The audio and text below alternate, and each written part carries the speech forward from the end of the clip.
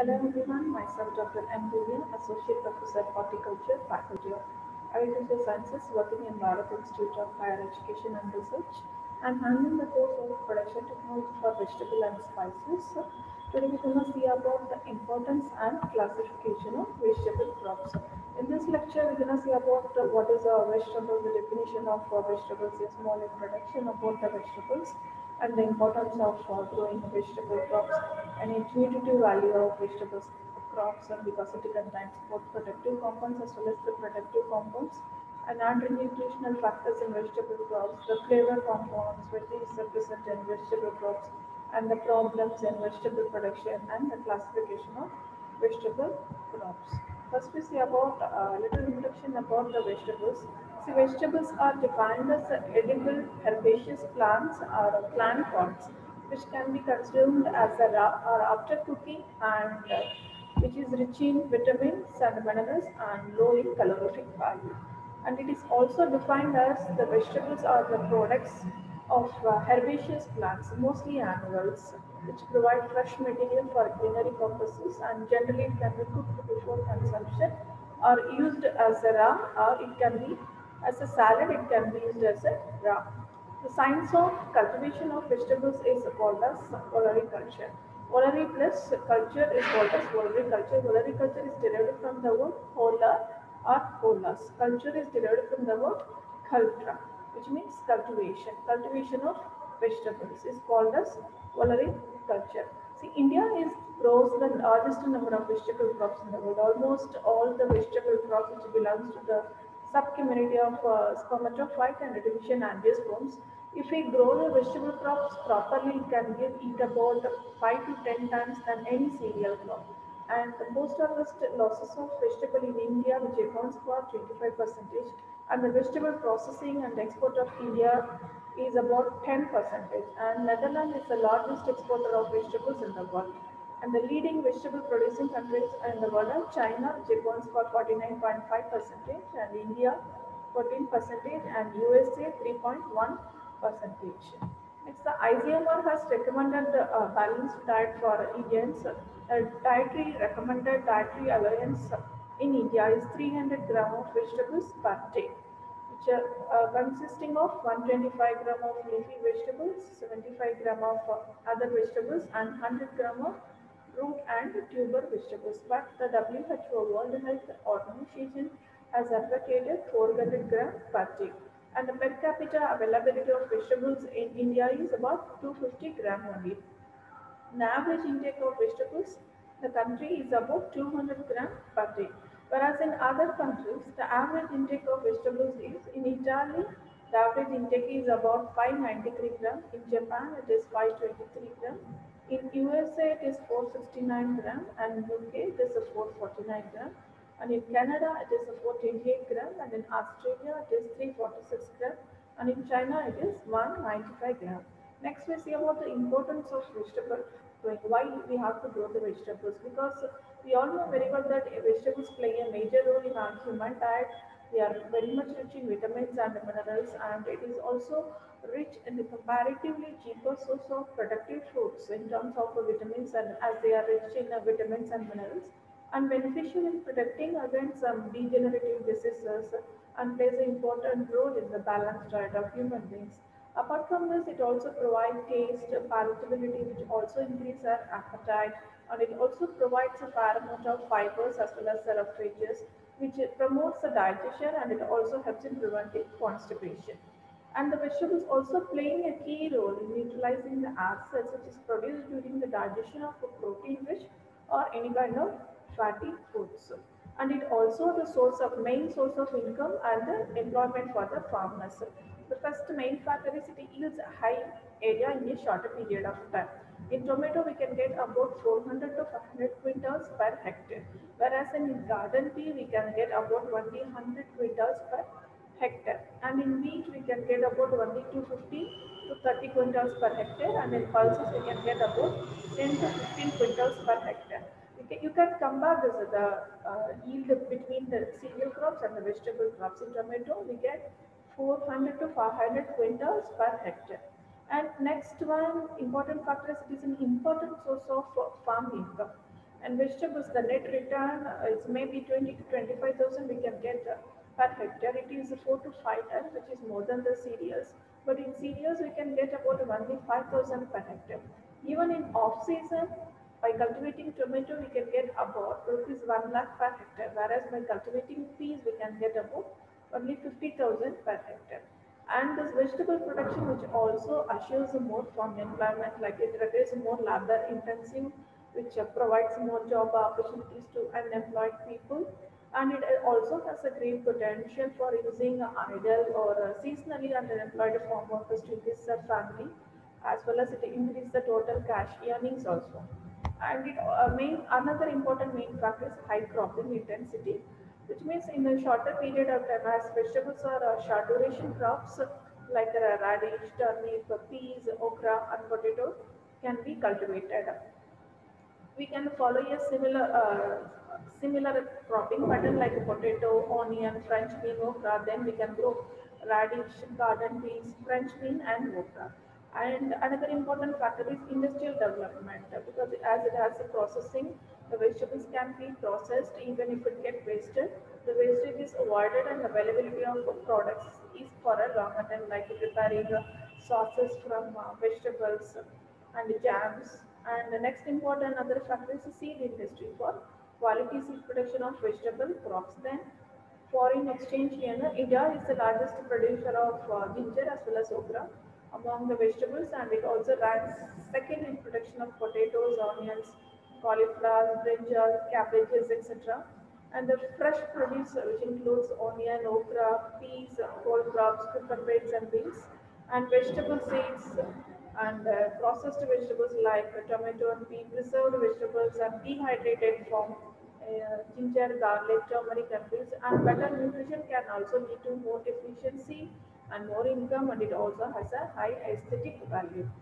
And the vegetables, these vegetables consisting of two foods. One is productive foods and another one is protective foods.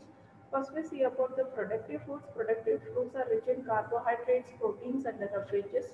See, carbohydrates, the vegetables which contains 400 to 500 gram of carbohydrates are sweet potato, cassava, carrot, taro, garden peas, onion, elephant fruit, etc. They consisting of about 400 to 500 gram of carbohydrates. And next one is protein. The vegetables which consisting of 60 to 70 gram of average protein is peas, cowpea, broad bean, lime bean, fenugreek, leaves, celery, drumstick, etc. See, if the if the deficiency of the protein content leads to retarded growth in children and discoloration of skin and hair. And next one is fats, low fats, that is low fats, the vegetables which are consisting of about 0.1 to 0.2 percentage of fats, that is chili, sweet pepper, brinjal, snake, etc. And next one is protective foods, the vegetables which are rich in vitamins and minerals. So the first vitamin is vitamin A, which is otherwise called as retinol. Vitamin A rich vegetables are carrot, sweet potato, pumpkin, amaranthus, panak, spinach, fenugreek leaves, broccoli, kale, tomato, etc. Deficiency of vitamin A will lead to night blindness, ophthalmia, and frequent respiratory infections. And next one is vitamin B1, which is otherwise called as thiamine. And the vegetables which contains about 1.2 milligram of thiamine are palak, cabbage, garden pea, tomato, chili, musk melon, garlic, leek, onion, etc. Deficiency of this vitamin leads to beriberi disease and loss of appetite and dilation of heart. And next one is riboflavin, which is otherwise called as vitamin B2.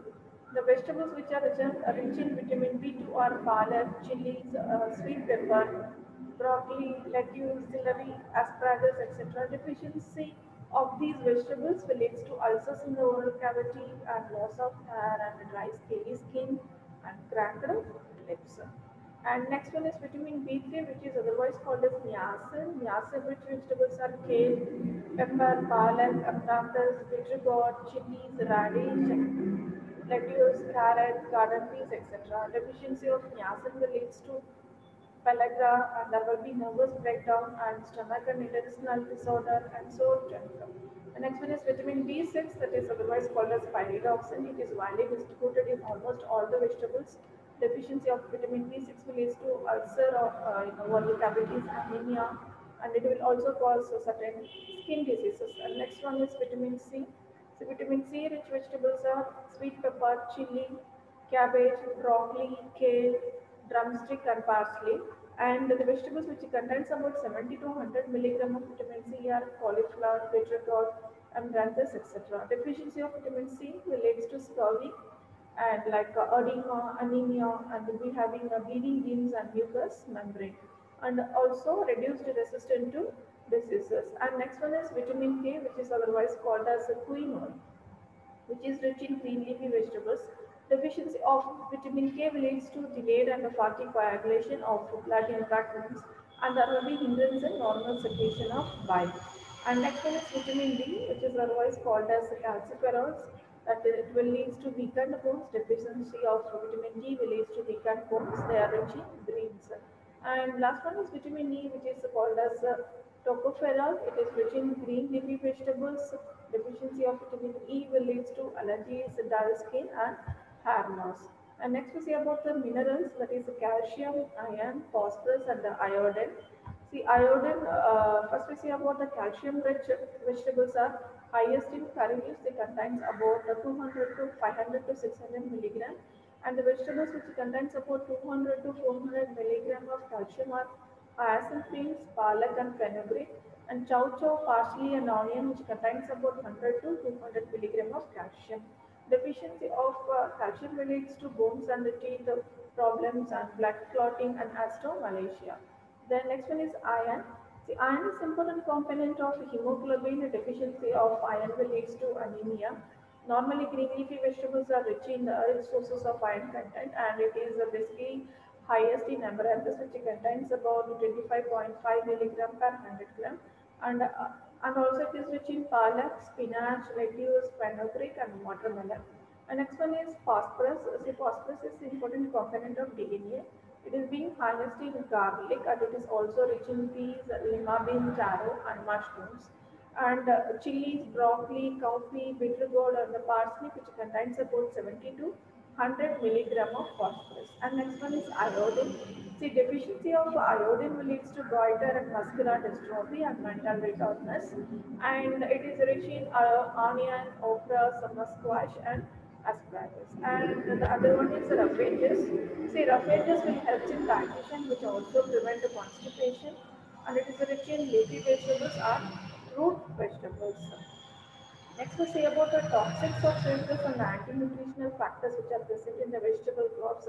See, apine is the toxic substance which is present in the celery, and the calcium oxalate crystals which is present in the colocasia, elephant fruit yam. So, while handling an elephant fruit yam and colocasia will be feeling so itchy because of the presence of calcium oxalate crystals. And the next one is CN glycosides and linamarin, which is present in cassava, then cucurbitacins, which is present in cucurbits, then diascorin, which is present in yams, and hemagglutinin, which is present in French beans, then oxalic acid, which is present in amaranthus, portulaca, and basilla. And next one is saponin, which is present in spinach and tomato, then synergy, which is present in brassica species, and the next one is solanin, which is present in potato, and next one is solacidin, which is present in brinjal, and next one is tomatin, which is present in tomato, and the other trypsin inhibitors, phytic acid, then antivitamin E factors which are present in peas and the beans. And next we say about the flavor and health compounds which is present in the vegetables. Also we have the core crops. The compounds which is present in the core crops are the volatile sulfur, dimethyl trisulfide, indoles, and diethylenes. And the flavor in the broccoli is due to the presence of glycophorin, and the pungency in onion is mainly due to the presence of allyl propyl disulfide and quercetin, which is also contains quercetin and diphenylamine. And the pungency in garlic is mainly due to diallyl disulfide and also the presence of quercetin. And the bitterness in bitter is due to charatin, and the celery it is mainly due to 3N-butyl phthalimide, and in yam it contains diazoxide, and peas which contains essential amino acids, and beta carotene which is present in leafy vegetables, carrot, sweet potato, pumpkin, and turnip and green leafy vegetables. Next, we see about the what are the problems in vegetable production. This means our non-availability of quality seeds as well as non-availability of inputs which is required for vegetable production, and also paucity of authentic literature, especially for growers and the traders and consumers, and the marketing problem and lack of storage and the post-harvest handling, including processing facilities, the lack of cold storage chambers, and the pest problems mainly arise due to the introduced use of chemicals. And the cultural practices are, as per the recommendation, are not being followed by the farmers, and poor and inadequate irrigation facilities, and the consumption pattern of the people like below poverty line people have no money even to purchase the cereals, and the lack of transfer of research from experimental farms as well as from lab to farmers. So these are the main problems which are encountered during the vegetable production. Next, we see about the classification of vegetable crops. There are more than 240 plants in the world which are being used as a vegetables, and classification is very, very essential. It's mainly to understand the nature of vegetable crops and the commonness or distinctiveness requirement for the commercial production of vegetables, and mainly to show the relationship between the individual vegetables and to avoid repetition while describing their cultural operations. And any method of classification will systemize us to some extent the preparation and the presentation of the material and eliminates the unnecessary repetition of some of the principles of cultures. And also the vegetable crops which are consisting of about 1200 species, from which 78 are familiar. More than 860 species belong to 59 families or dicotyledonid, and the 801 vegetables belong to the monocotyledonid. 90 species of vegetables are cultivated in the tropical and the subtropical parts of the world, but hardly 15 species have a commercial importance. And these vegetable crops have been classified into various groups, but the classification, which is based on the cultural practices, has been proved to be the best adaptable in the field conditions, which is convenient to the growers. Because no single method of classification would serve the purpose for different groups like agronomists, breeders, and taxonomists, so on. So for the convenience, the following methods of classifications are being suggested. Like the classification is based on botanical classification, and the classification based on the plant parts, which is used as a vegetable, and the classification based on hardiness, which is also called as thermoclassification, then the classification based on parts used, and the classification based on essential methods of culture, and the classification based on tolerance to soil reaction, and the classification based on salt tolerance, and the classification based on photoperiod requirement, and the classification which is based on rooting depth, and the classification which is based on the growing season. Next we see about one by one.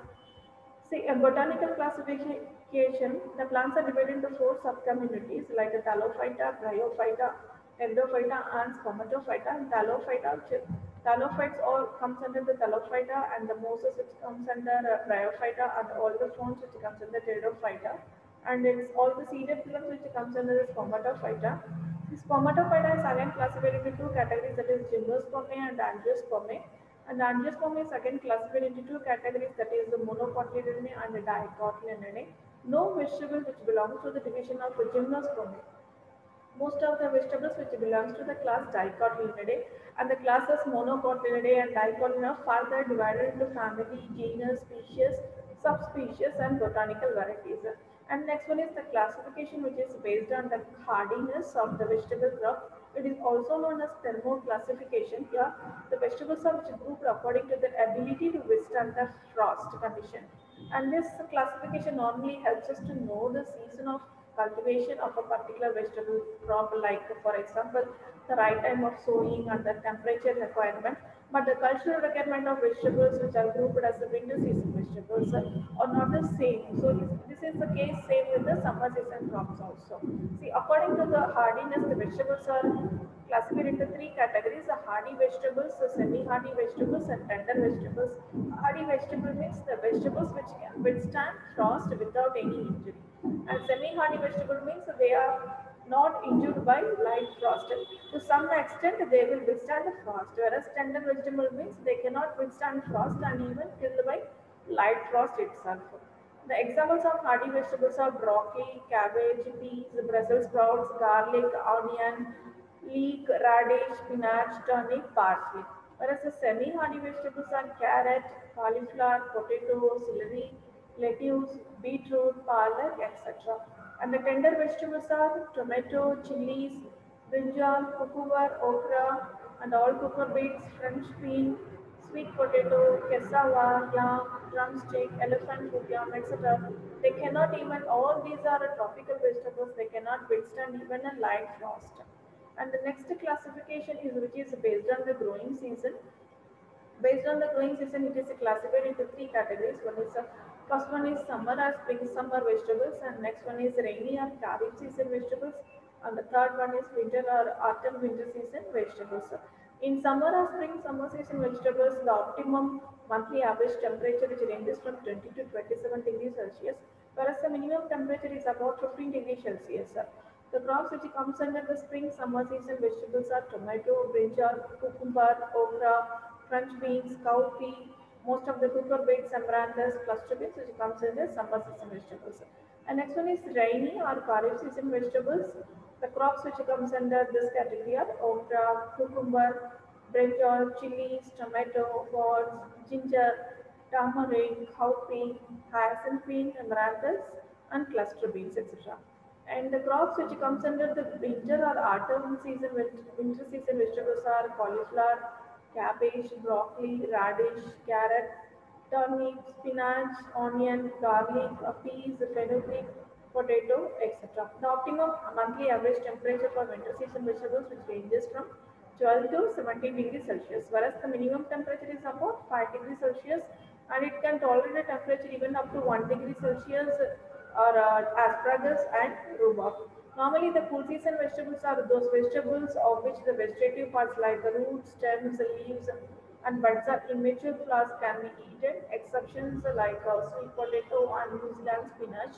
And the vegetables of immature fruits are eaten are warm season crops like peas and broad bean are exceptions, being a cool season crop. Then the classification which is based on tolerance to soil reaction.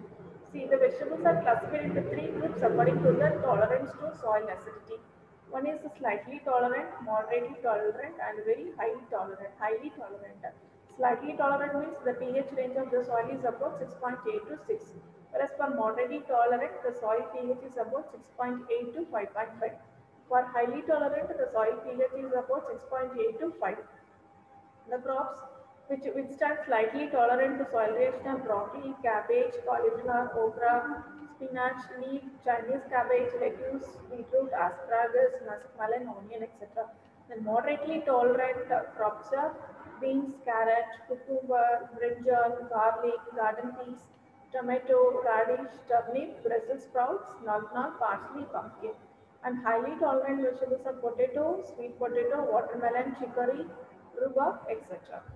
And next the classification is which is based on the salt tolerance. So, see, based on the salt tolerance, it is grouped into three groups. One is sensitive, moderately resistant, and resistant or tolerant. The crops which are sensitive to salt tolerance are peas, beans, potato, radish, brinjal, sweet potato, etc. And the crops which are moderately resistant to salt tolerance are onion, carrot, cabbage, cauliflower, broccoli, tomato, melons, chili. And the crops which are resistant or tolerant to salt tolerance are asparagus, beetroot, lettuce, bitter gourd, and ash gourd. And the next classification is which is based on photoperiod requirement.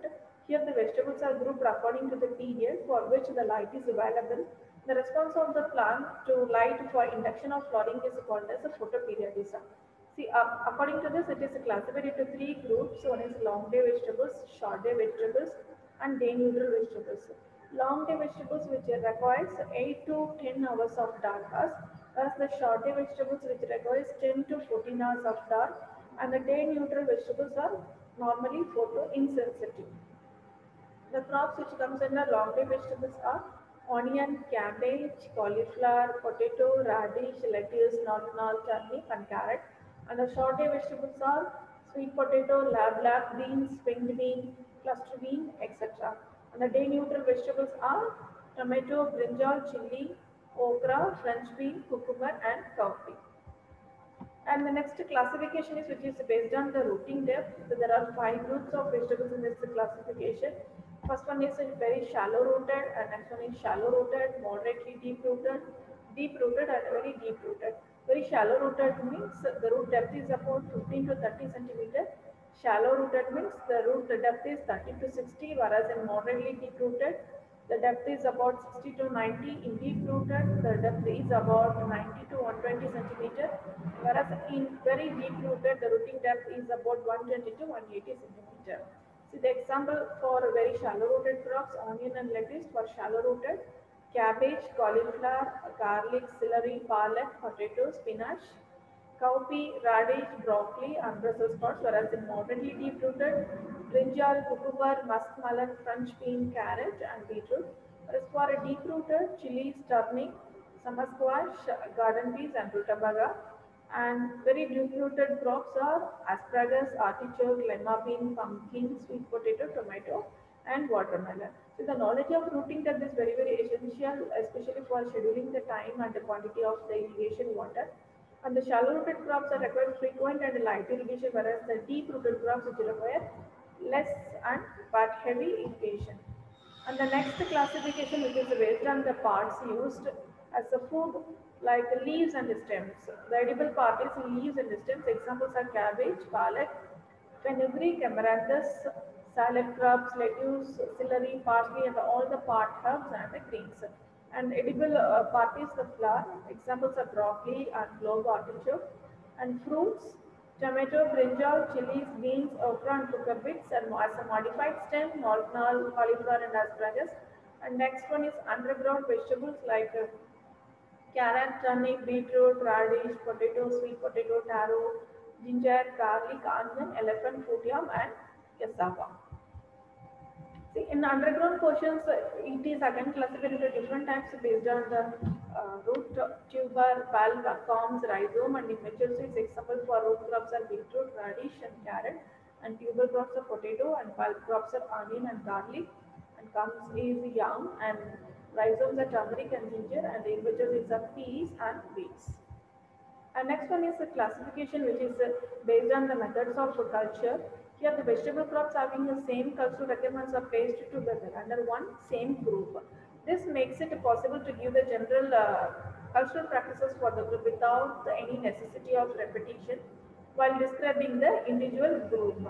And some groups like cucurbits and coal crops, solanaceous and bulb crops are not only having similar cultural requirements for the group, but the crop in each group also belongs to the same family. But most of the crops which belongs to the bulb or salad group also have a similar temperature requirements. And this method of classification, even though not in all, but in the majority of the cases, it fulfills the basic requirements of vegetable classification of vegetables.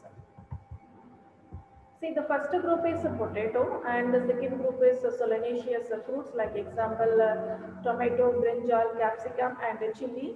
And the third group is coal crops, like the cabbage, cauliflower, broccoli, nor cane, which comes under the coal crops category. And the group four is cooker beets. They all having the similar cultural practices. That's why they are grouped together. Cooker beets are cucumber, bottle gourd, bitter gourd, ridge gourd, watermelon, pumpkin, summer squash, winter squash, and the root crops are radish, carrot, turnip, beetroot, and the group 6 is bio crops, that is the onion, garlic, and leek, and group 7 is salad crops like lettuce, celery, and parsley, and group 8 is greens and pot herbs like spinach, coriander, fenugreek, pallack, beet leaves, amaranthus, and group 9 is peas and beans, garden peas, French bean, asparagus bean, lima bean, cluster bean, cowpea, and the group 10 is tuber crops other than the potato like taro, yams, elephant fruit yam, and group 11 is sweet potato, and group 12 is okra, and the group 13 is pointed gourd, and group 14 is temperate perennials, example global artichoke, rhubarb, and group 15 is the tropical perennial vegetables like curry leaves, drumstick, group 16 chow chow. See, these are grouped according to their cultural practices. Okay, all these crops will be having a similar cultural practices. These 16 groups are classified according to the cultural requirements only, like potato, tuber crops, solanaceous fruits, coal crops, cucurbits, root crops, variable crops, salad crops, beets and pot herbs, as well as peas and beans, tuber crops, and sweet potato like okra, pointed gourd, temperate perennials like clove, artichoke, tropical perennial vegetables, chow chow.